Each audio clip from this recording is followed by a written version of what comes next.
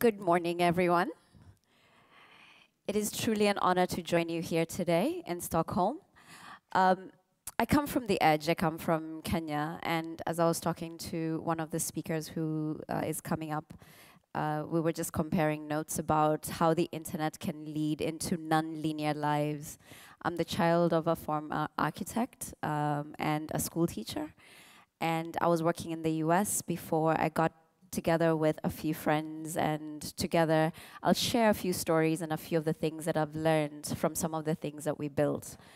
I was working as a computer scientist for Sprint Telecom. So the story of the internet is quite close to my heart, and it was really fun to hear the song beginning, Wild, Wild, Wild. That was really cool. Anyway, let's begin. I want to talk to you today about the internet of possibility. When I first got on the internet, it was a place of, yes, possibility. And I'd like to share a few of those stories. And one of the key things that came out of it is we realized that the internet was super useful when faced with adversity. So let me take you back to 2008 in Kenya, a country that had been on a growth trajectory. It was doing great. There was a lot of excitement about multi-party politics, about the advent of democracy after many years of autocratic rule. And the elections did not go as well as we had expected. Does that sound familiar? Now, the problem that we had at that particular time was a flow of information. The flow of information was curtailed. On the 29th of December 2007, there was a ban on live media broadcasts. And if there was ever a time when you wanted blanket coverage of what was happening to your country, it was then. But they were showing The Sound of Music. It led to a few of us collaborating, coming together and creating the first prototype of something that we called Ushahidi. Ushahidi stands for, is the Swahili word for witness or testimony. And I'll show you a quick video of what we did a few years after.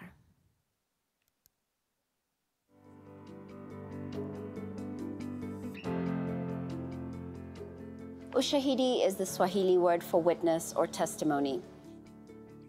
Ushahidi, the software, allows for people to share their story. Our mantra revolves around three things: the crowd, verification, and response. Ushahidi is free and open source. Anybody can go to the web and download it and run their own platform tomorrow. It's that simple. It allows a citizen to report, to indicate, hey, this is what's going on. The underlying thing is they can use whichever device they have in their pocket. And all that information is brought into a central location and mapped. So what we call geolocation.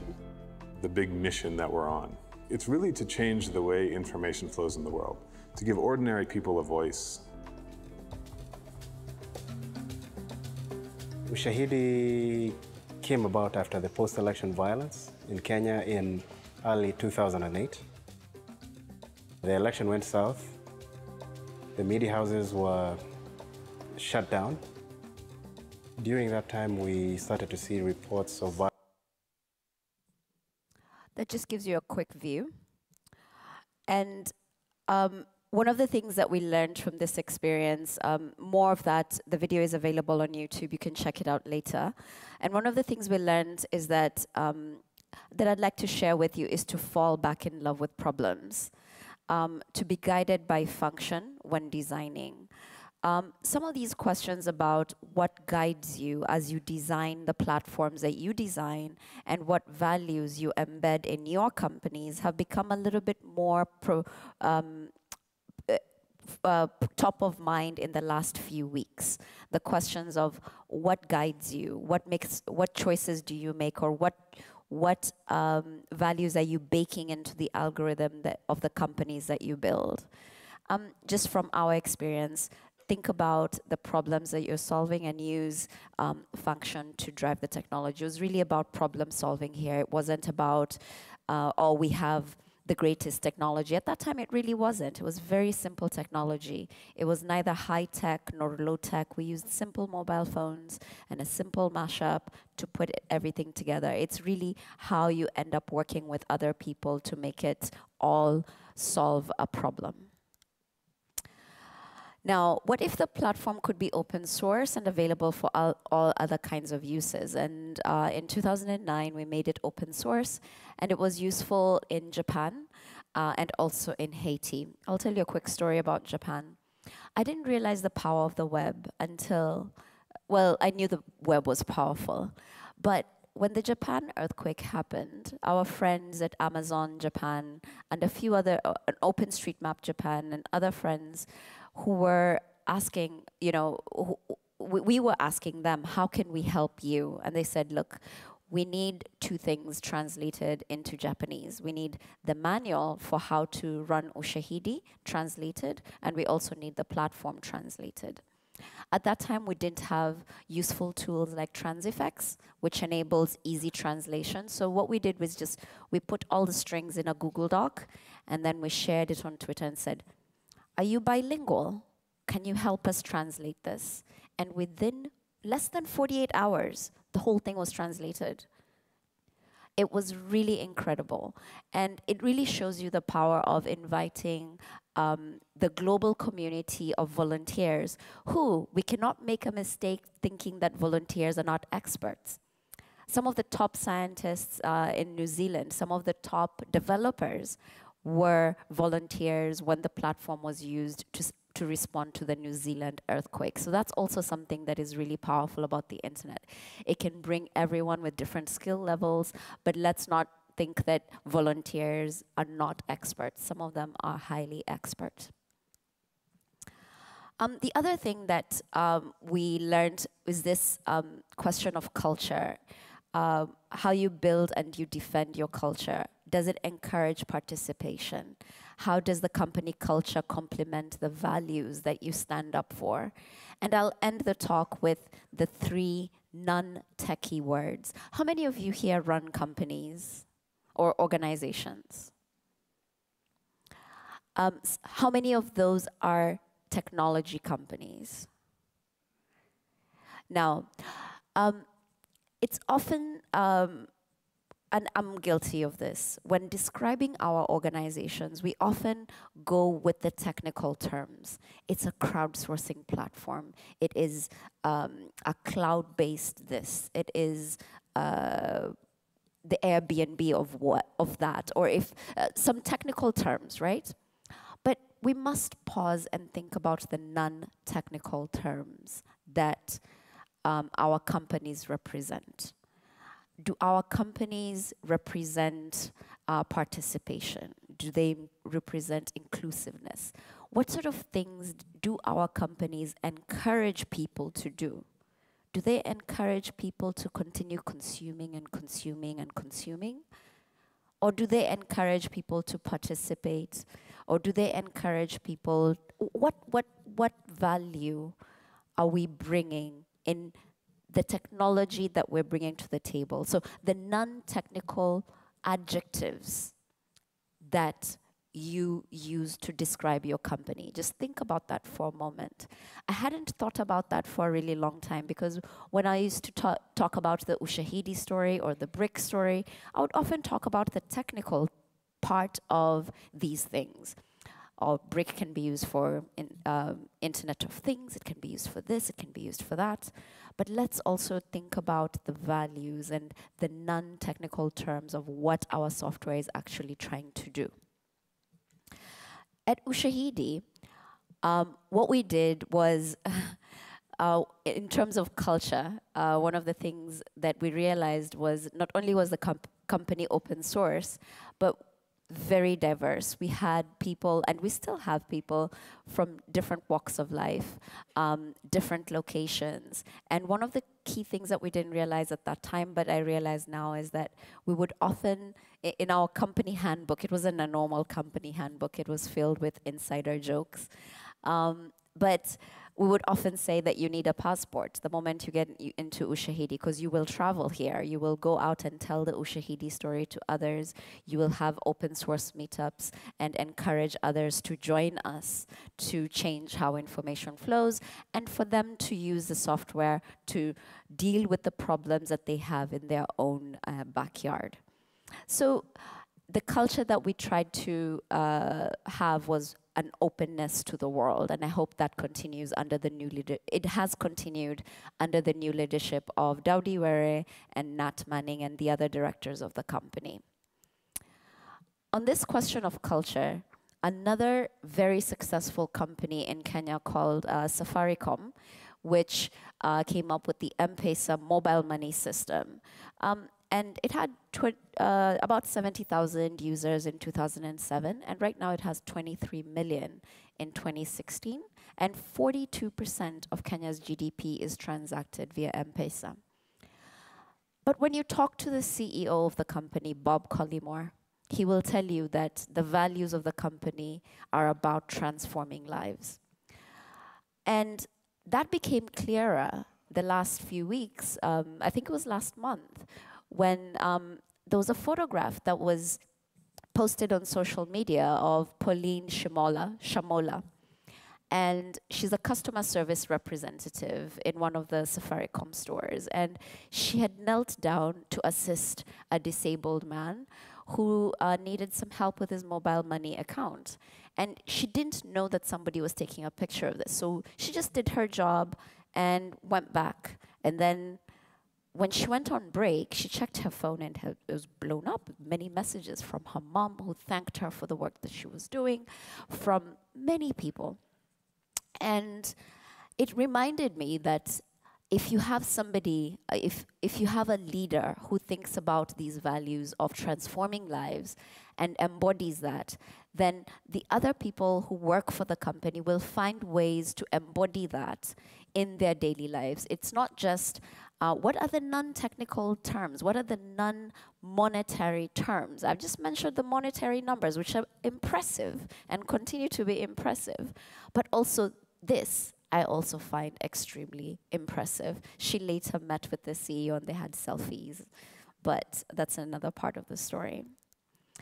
So truly this idea of values, another value that I'd like to share with you today is one of diversity. That it's truly the spectrum of our humanity, that it's the richness that can bring to our lives. And we've seen that. I've experienced it with working through Ushahidi and also with Brick and other companies. But I urge you to think about that. If nature abhors a vacuum, diversity hates apathy. So figuring out who moves us and how do we move them and how do we move together is really, really important.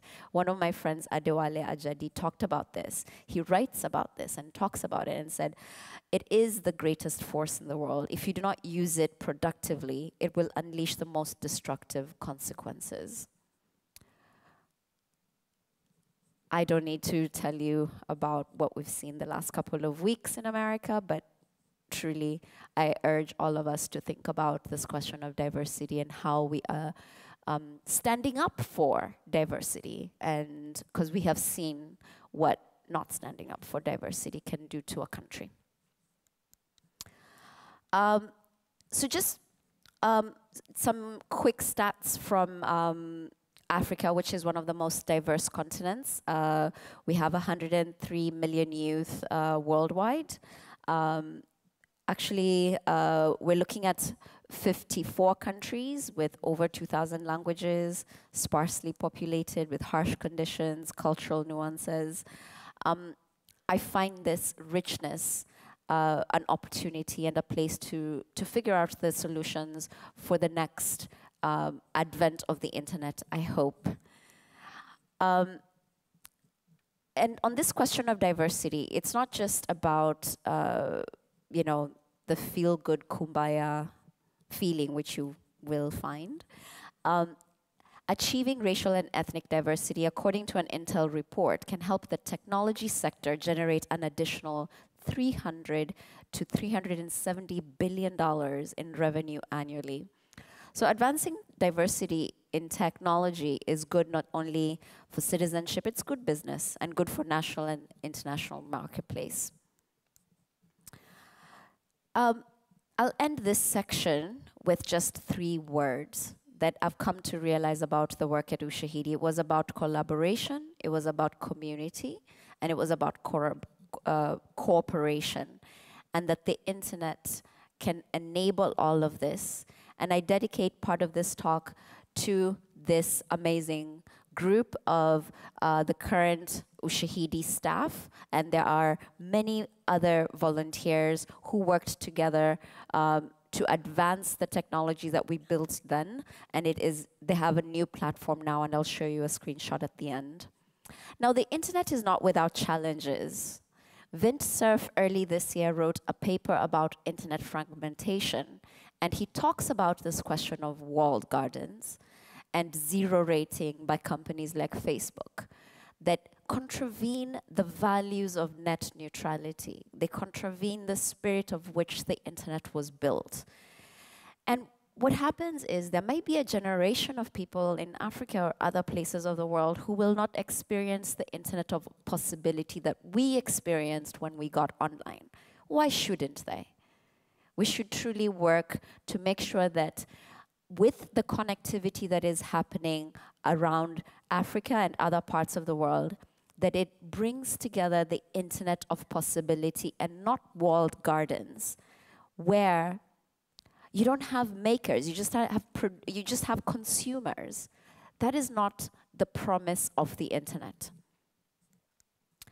And the open internet is the air, the water, and the soil of a garden. I'm glad to hear that Peter Sunday is out of prison, but this is a collective. The internet is yours, it is mine, it is ours. And the heroes and the people who garden on this internet, sometimes they get jailed because society may, to say the least, disagree about what they think should be done on the internet. But I'm reminded by Joy Ito that it truly is that you are the gardeners, you are the producers, you're the people, you're the new industrialists. You're the ones who are going to make the internet better. There are also other challenges when you come to the internet of today, where you have issues with information overload, filter bubbles, fake news, all the recent conversations that have been happening over the last 2 weeks. And we live in an ecosystem now that the aha moments of how we will solve these problems will not happen just by one individual. It'll happen with us in community with others. It may happen here today. It may happen later. But the point is, it's in the network, it's in the power of the network that results into interesting solutions. There are challenges. There continue to be challenges. From where I currently live and where I'm based out of, there are 70% of Africa is still not connected. What happens when we connect the unconnected on the edges of society? What happens when children are provided with equitable access to knowledge? These are questions that are yet to be answered. But one important question that I would like to keep in mind is how we can give that 70% of unconnected people the internet of possibility and not a narrow view of the internet. This is where the work with BRIC comes in. BRIC is a hardware and services company. Let me just correct myself right there. The non-technical terms to describe BRIC is a company that creates connection, creates possibility through rugged technology for emerging markets. You see what I did there? Hope you can do that for your companies too. You can think about non-technical terms to describe your companies and the values you stand for. And in the face of power blackouts, we wanted to create technology that would enable people to stay connected. And a few years later, we also created some technology for education and some technology for the Internet of Things that helps with smart farming and enables people to be able to instrument and to control their greenhouses through mobile phones. At BRIC, we truly understand the challenges of digital education in Africa. Just having devices or getting connectivity won't solve the education gap. We have to look at the bigger picture of delivering a sustainable platform for education. So we took what we had learned from working with Kenyan schools. We took the rugged products that we have been building at BRIC, and we put them together into the first, fully integrated education platform designed in Africa for Africa. We introduced the KioKit. The KioKit combines the connectivity of the BRIC, the server and content capacity of the BRIC Pi, and 40 of our Africanized Kio tablets into a simple, integrated platform that instantly turns any schoolroom into a digital classroom. The entire solution fits into a secure, rugged, and weather-resistant case. To keep the setup simple, the KioKit only has one cable, its power cord. Because the classroom experience is so important to us, we designed the entire platform to be turned on and off from a single button. The KioKit revolutionizes the very idea of having technology in the African classroom. We don't just think about these ideas in our Nairobi lab. We spend a lot of time in classrooms across Kenya, observing, experimenting, and getting valuable feedback from both the teachers and the students. One lesson we learned from our earlier design iterations is that the tablet charging connection is the greatest single point of failure for devices used by children. So we engineered the Kio not to require a cable for charging. The KioKit includes the first practical use of wireless charging for education tablets, where the student simply drops their Kio into the kit and it begins charging. Another thing we observed in the classrooms was the teacher's challenge in describing how to put on the headphones correctly. So we color coordinated the earpieces to make giving instructions even easier. A common issue faced by schools in Africa is power interruptions. Once charged, the Kios and the entire kit can run through a typical 8-hour school day. In off-grid environments, you can even run the entire system using solar.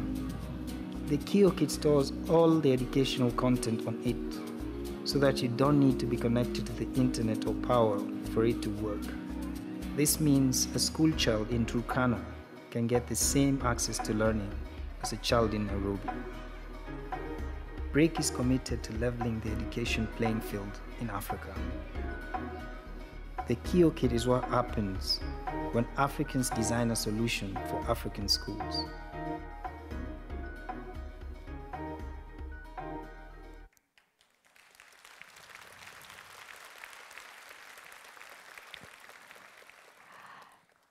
Now, this is my hope, that we can create a digital survival guide for the 21st century.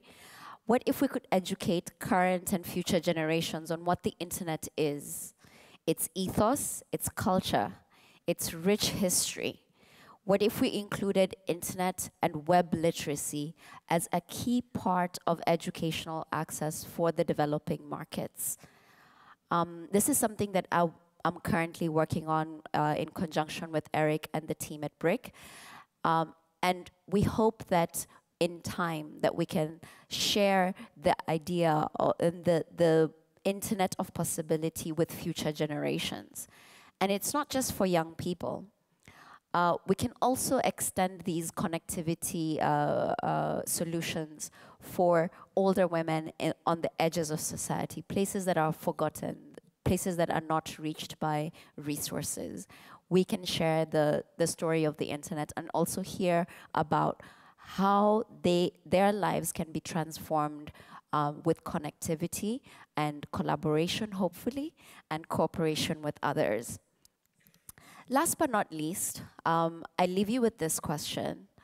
Who do you serve and how well do you understand them? What tools are you using to listen to, be it your customers, be it your community, be it people on the ground? This idea of bottom-up flow of information seems to be very, very important for us. And as we find ways to be empathic to others that we do not understand, we must first listen and we must first understand.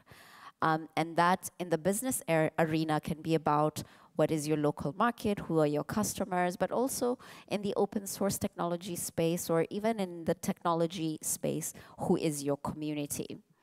How do they move you and how do you move them? But the most important question is, who do you serve? So we've gone full circle. These three words came about as I was thinking through not only Ushahidi, but also BRIC, this idea of connection, opportunity, and possibility. And I was reminded that we have come full circle. Just a few weeks ago, I was volunteering with the Ushahidi team for the election in the US, and the work continues under Nathaniel Manning and Daudi Were.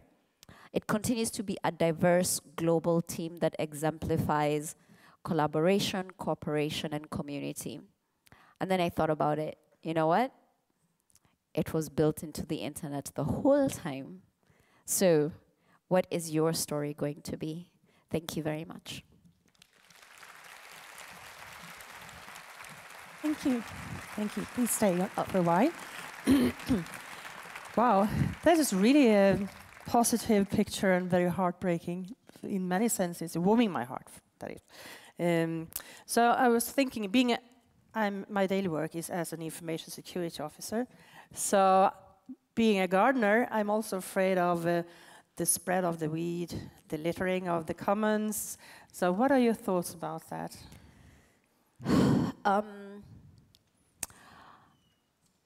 It's absolutely, we need all kinds of talents to come into this space. So of course, when it comes to the problems in the garden of the internet, we need all kinds of skills to come to bear, to really see the possibility and to cultivate a culture, a positive culture of the internet, so that it's an inclusive place where people feel safe to be on the internet. There's some scary stuff with bullying and just horrendous things against people of color, against people. It's been really heartbreaking, but we can build better. In processing some of these questions, I think the challenge comes back down to us. Can we build better? Can we build systems that encourage the better part of our humanity? I think, not can we build better? Yeah, can we build better? And with people like you, I think that would be possible. Thank you very much. Måns? I would like to introduce this year's gift to the speakers. Oh. We are, from the Internet Foundation, are working hard with including children in the future of the Internet. And as towards that goal, we are letting children build their own robots to learn about technology. And in conjunction with that, we also teach children how to program. And this robot is a special version of the robot that children can build, and we hope that it will brighten your day in the future from Internet. Thank you. Thank you very much. Thank you. Thank you.